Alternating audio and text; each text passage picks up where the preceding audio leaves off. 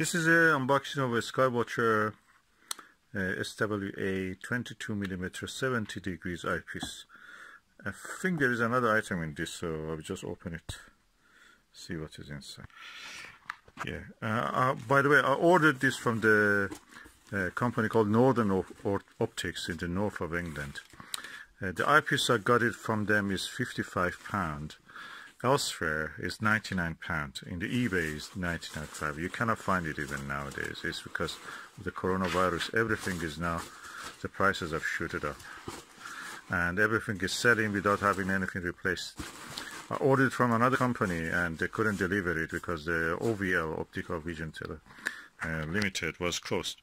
So this is the only place they had it, and they had it as an X display, £55, and they posted it yesterday, and now today is here. So I'm really happy with the Northern Optics. Really good, really nice. And it's X display. 22mm is the jewel or gem of this range of the SWA eyepieces from Skywatcher. So I'm looking forward to see how it looks. Let me just open it. Well packed, by the way. Nicely packed. Oh, look at that. That's a 2-inch eyepiece. Look at the size of the lens. Okay, this is the cap. God, this is really chunky, like a Max Vision. The lens is slightly bigger than a Max Vision. I will blow some with the air blower into it, so just remove a little bit of the things that came from the packaging. This is the amazing 22mm Skywatcher eyepiece. I read a lot of positive reviews about it. This is almost impossible to find it these days, unless it is at a very high price.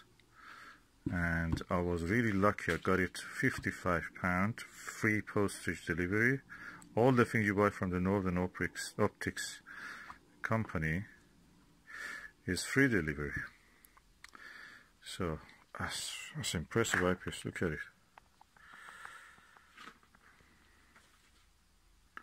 Really clear, unlike my window. And I'm looking forward to using it in the night. So that's the size of my air blower. This is the size of the eyepiece.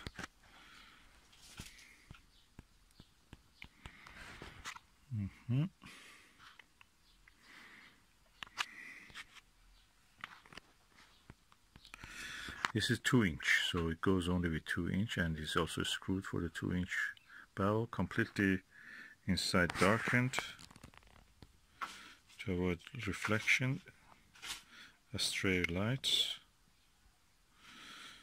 Really impressive optics, clean, and you can raise the eye cap to a comfortable level. It's around ½ centimeter it came up, and that's all that you need. You don't need more than that, and that gives you opportunity to look with your glasses without actually touching, or your eyelashes touching without touching the top surface of the eyepiece. And this is a top quality. I'm going to look at it tonight to see how it is, and I will tell you how it looks.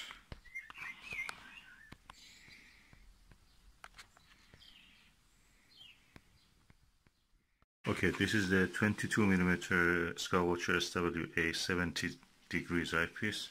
I'm looking through the Skywatcher 150mm 6-inch refractor, and I must say the image quality is perfect, best, superb. From the corner to corner, no astigmatism, no coma, nothing. So, really impressed with the quality of this. I'm looking at the planet Venus. Through a camera, you don't see the crescent in the video, especially because I cannot adjust the setting. Light should be less so it can capture the shape of the crescent, but anyway, it's good. I'm telling you, it's good. Visually I can see clearly from corner to corner. Okay, I'm using the Skywatcher SWA 22mm 70 degrees on the moon now. It's the 16th-day moon, and it's superb view. I've rarely seen such a clarity with any eyepiece. This is the gem of this range, and I'm using the, of course, the Skywatcher 6-inch refractor chromatic. This is the 1200 focal length.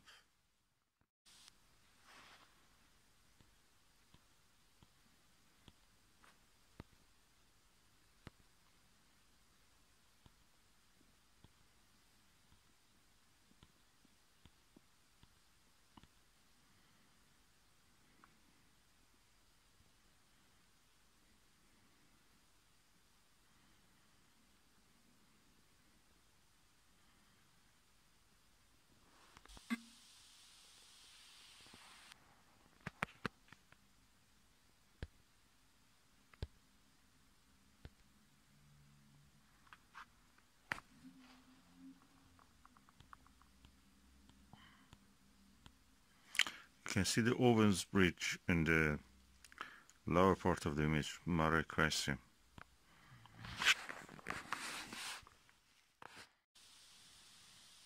That's the Owens bridge you see again.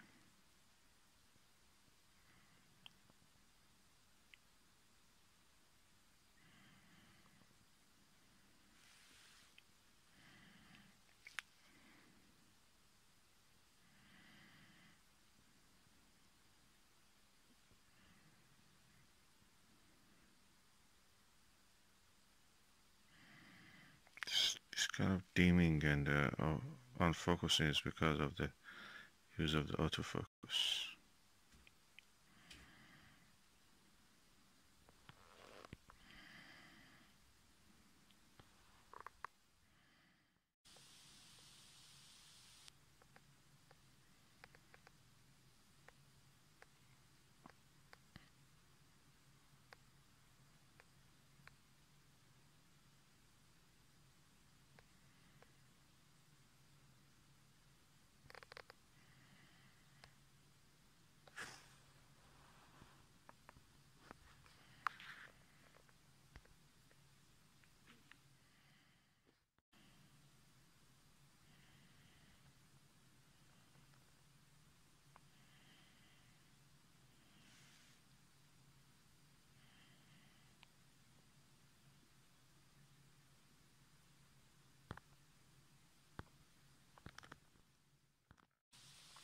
Okay, I'm now looking through the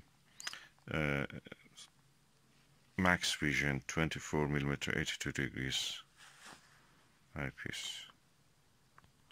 I must say the image is crisp.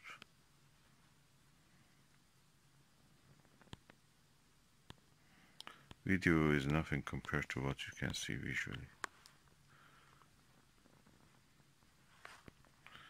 Probably is around just showing to 20% of the visual sharpness of what is actually visible.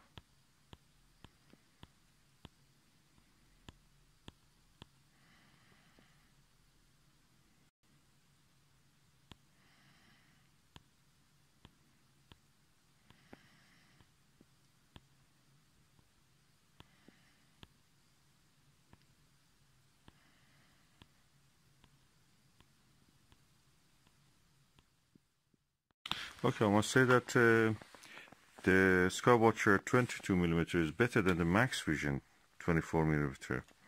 This is 70 degrees, that is 82 degrees. Why I'm saying that?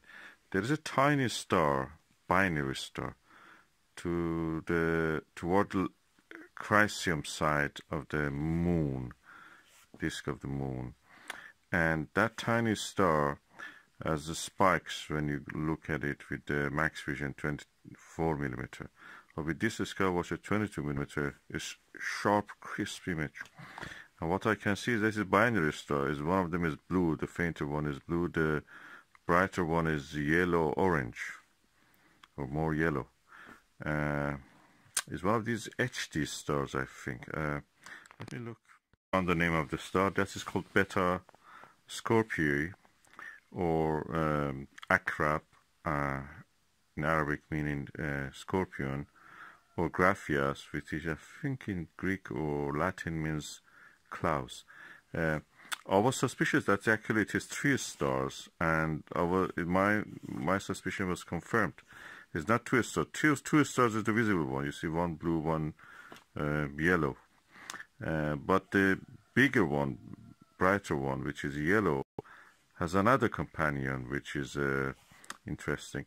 Both of them are 10 mass, though these two brighter stars of this binary system are 10 times more massive than our sun, and they may end up soon as a supernova.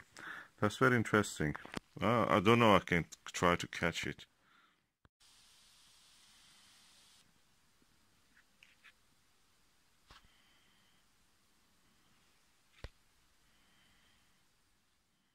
Anyway, I try to photograph it. The moment I breathe, it just my hands shake, and even the camera also shakes. So you can easily see the pair of the Messier craters on the moon. That's beautiful. I can see one of them is actually oblong, oval shaped.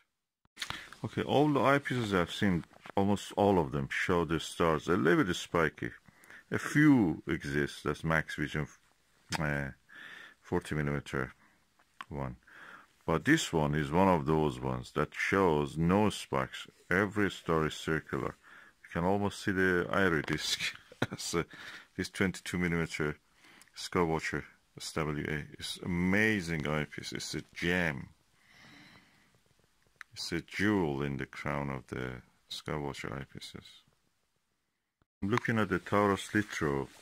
I looked with the 8mm eyepiece. I always wondered why they chose the Taurus Litro for the Apollo 17. I always thought that there is something special about that. First of all, it has a very dark surface, that area of the mountains and the graben. The graben part of it is very dark, almost like the some areas which are covered in the lava or pyroclastics in the outer parts of the Mount Apennine. Maremedi, some sort of kind of name like that.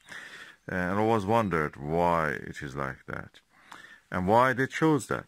Then gradually I was looking at the results of the Apollo 17. I could see that there is a Lincoln Lee truss fault there, which actually astronauts walked on it. Eugene Shoemaker, no, sorry, Eugene Schmidt actually walked on that truss fault, and the photograph is full of rubble and rocks and such things. It's not sand, soil or earth like material. It's not fine grained. It's very kind of full of rubbles and rocks and boulders. And of course that is that Lincoln Lee, and now I understand that is a continuation of the truss fault which goes north toward the landing site of one of the lunokhod. And that is also a truss fault, but we know it in lunar terminology as a wrinkle ridge. And that area of the Taurus Litro, to me, is now almost like a basin, expanding basin. A few truss faults surrounding it, but the actual part of it, which is those lower, darker areas, are actually a basin, a graben formed by the pulling. And what caused the pulling is not yet clear to me, but I think it must have been caused by those. It has something to do with those truss faults. If you follow the direction of the truss faults and where the forces were applied, and the shape of the mountains, South Massif and those areas, it may be a clue in those ones that why this is like that. But I want to come to this conclusion. Why they chose those areas, Taurus Litro, for the Apollo 17 landing? They had one option. Apollo 18 was cancelled. I think the geologists who used that, the lunar mappers who used that, chose that area, were brilliant geologists. They knew that there is something interesting there. There is a lot of things to be found there. It helps a lot in the geology of the moon, and they actually pinpointed that area for the the first geologists go to the moon. We don't understand a lot of material that is yet brought, or the pictures, but we are gradually to be there, reaching there.